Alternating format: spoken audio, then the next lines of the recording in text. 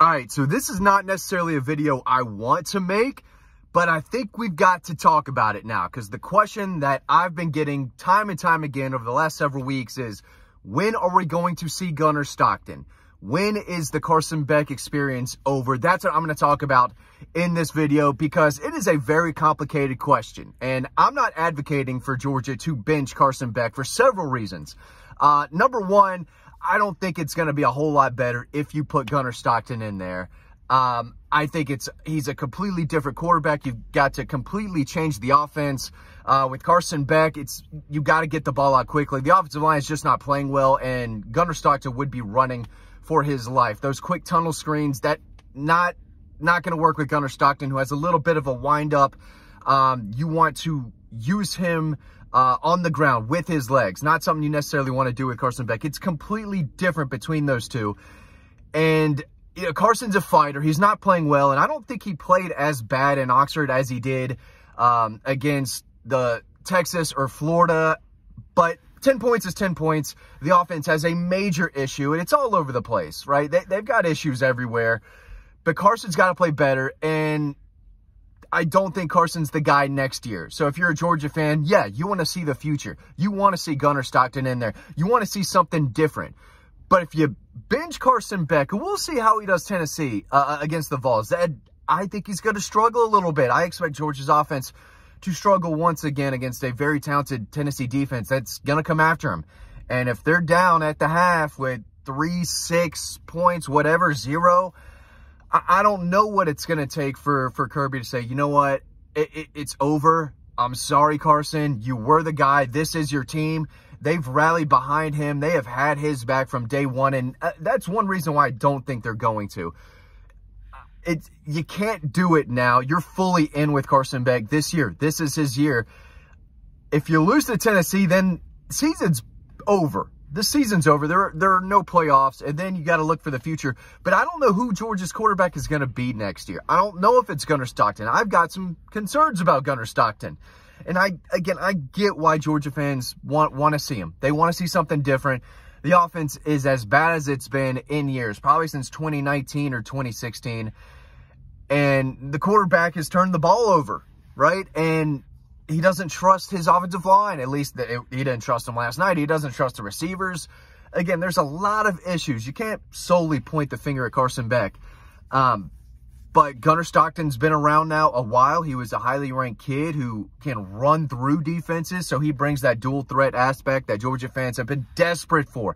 They want to see a guy go out and make big plays with his legs and pick up 3rd and 8, right, when the offense is struggling to move the ball through the air or with the running backs. You've got a mobile dual threat quarterback. We saw what Jalen Milroe did to LSU last night. He ran through them. He's run through Georgia. And when you watch Georgia offense, I know Georgia fans are just thinking, man, I wish we had a quarterback who could take off and run when it's not there. And he's getting pressure, but he finds a crease through the middle that he can take off for and beat defenses. They saw Jackson Dart do that when Georgia brought pressure. It was a nice scheme. It was a nice blitz to get in the backfield, but it left an opening up the middle, and he took off for a big gain. And, you know, it leaves you susceptible to leaving guys open. And there was another blitz where he was able to get the ball to a wide open running back, right? Because the linebacker wasn't on. The linebacker was blitzing.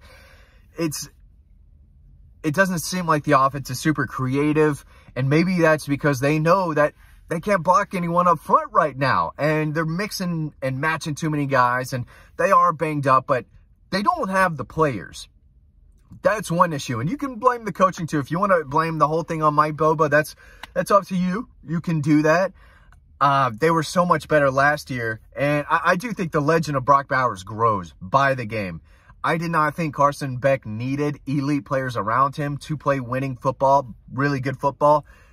It looks like he might. It looks like he is that type of guy, but the whole thing's not working. They're not getting pushed up front. They're not running the football. But, again, it goes back to Gunnar Stockton, and I will share some concerns because, you know, I was watching him warm up yesterday, and it's just warm-ups, right? You can't take much from it. But I remember thinking before the Ole Miss game, watching the quarterbacks warm up, and it wasn't pretty. And I remember thinking, maybe it's the weather, maybe it's raining out there. I'm watching from the press box, but these throws are off, and it's warm-ups. I mean, it didn't seem like they were clicking even prior to the game. But even Gunner's throws were off, and he doesn't get the ball out quickly. It just seems like it's a slow developing style of play that he has. He can take off and run, and he's faster than people think, and his legs, he's got tree trunks, man. He will run through you.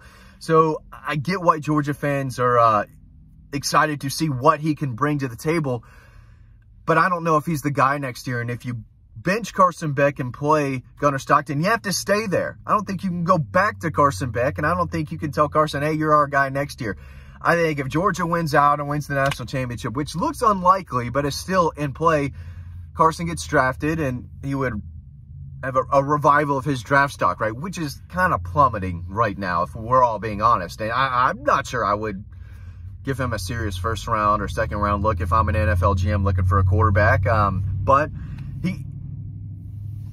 if you bench him, I don't know if you can bring him back. I think you're ending it all right there. You're putting it all on Gunner's shoulders, and that would be a real bad deal for Carson Beck, because he was the leader and still is. He's still the leader of this team, and he's got to rally them some way, somehow. The offensive line's got to play better against Tennessee. If Carson's on the ground getting crushed every time he drops back, that's bad. And they had to throw 15 to 20 tunnel screens because they had to get the ball out quickly. Because if Carson Beck's dropping back for more than 3 seconds, he was getting lit up. He knew it. He didn't trust the offensive line. He knew that the only way they could do much of anything was get the ball out to some of their fastest guys. And he was still off target. He wasn't super accurate. And half of the time it got blown up, right? Ole Miss knew it. So I thought they'd be a little more creative, and they ran the screens in different ways, out of different formations, right? But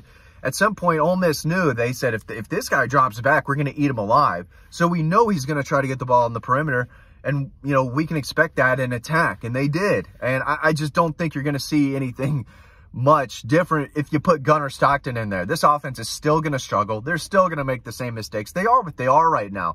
They can't run the football. They're beat up. They're not consistently catching the football, obviously. And I don't think Gunner Stockton, who may or may not have the same arm talent, I think he's got a good arm, and I think he's mostly accurate, but he's not perfectly accurate, and he doesn't have elite arm strength. Neither does Carson. But Gunner can run, and Carson is somewhat mobile. He can't run like Gunner, but I think Carson has more arm talent. And I think he's got a quicker release, which is a big deal when the offensive line is having trouble blocking guys, right? You've got to get the ball out quickly.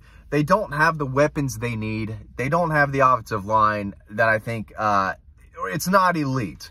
And they're not playing well against, that's probably one of the best defensive fronts. But I tell you what, they would get eaten alive by South Carolina. If you're a Georgia fan, I think you're looking at Carolina saying, thank God they don't play those guys this year. That could really be ugly, because that defense is not one you want to mess around with. And Ole Miss was clearly the better team. Their defensive line, I thought, really won them the game with safe, efficient quarterback play, consistent quarterback play. Clearly the better team, and Georgia's got major issues, but I don't know if a new quarterback or Gunner Stockton is going to solve those issues. Now, if Carson Beck plays bad against Tennessee and they make a change and Gunner Stockton leads them to a win, yeah, then it would be Gunner Stockton time. And I don't want to put this out there. I'm not trying to hate on Carson Beck. It's a talking point, right? It's the Sunday after their second loss of the season. They just put up 10 points. You got to talk about it. I don't want to talk about benching Carson Beck. And I don't think it's going to happen unless it really does continue to get worse and worse. And I'm not sure it's the right move, because and a lot of that does have to do with some concerns I have with Gunner. And overall, team morale is probably not good, but I do think the team likes Gunner, and they want Gunner to be successful, and they believe that he can. And I don't know. They've got major issues. I'm not a coach, so I don't know how to fix them. You got to block better. You got to catch the ball better. You got to be more consistent, more efficient. You can't shoot yourselves in the foot on an illegal formation on first down and back yourself up. They got to play clean, better football, but we're 9-10 games into the season now. They are what they are. And again, I don't think Gunner Stockton, putting him in there and completely crushing everything that Carson Beck has left. And if you bench him, I don't know what where you go from there. I would feel really, really bad for Carson, but you gotta play better. But at the end of the day, I don't think he played as bad in Oxford as he has earlier this year. And I don't think he played as worse as the collective offensive line did, or the receivers either. But they all got to play better. They all got to play better. They've got a massive challenge on their heads when Tennessee comes to town. That defense is really good, and I don't think Gunnar Stockton is going to be the biggest difference in Georgia winning or losing that game. I still think they got to roll with Carson, and they just have to find a way to win, find a way to sneak into the playoffs, and find a way to start playing their best football. That's a big challenge. We'll see if they're up to it. What do you think? Let me know in the comment section. I know y'all want to talk about the quarterback. I know most of y'all want to have Carson Beck long gone out of Athens. But let me know in the comment section. Thanks.